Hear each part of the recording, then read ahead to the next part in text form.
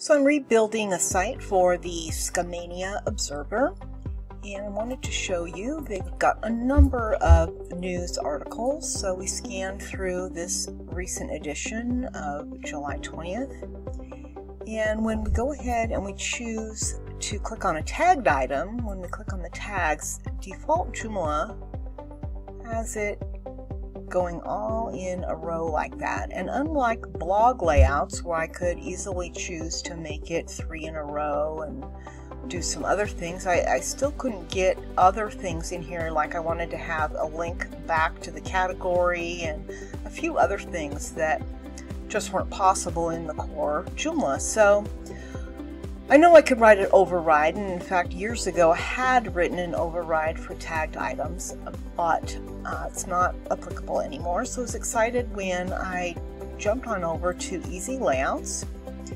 and was able to create some tagged layouts for Joomla 4 now.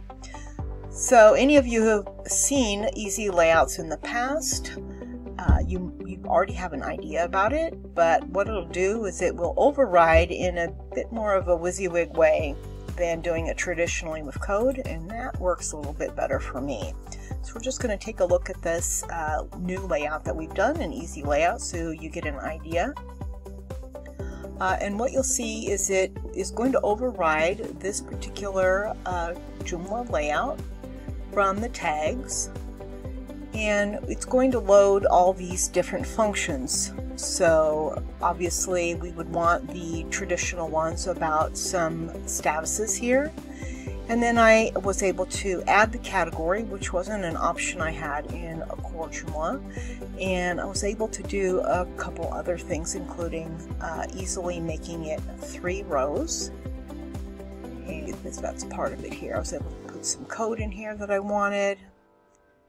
And so let's go ahead and see what happens when we apply it to our site. So now I'm back to our July 20th edition, and again I go down to this Sheriff's Corner and click on the tag. And now when the page loads for these tagged items of Sheriff's Corner, it gives me a much nicer layout, and in addition to that it gives me the category, which is what I wanted to have.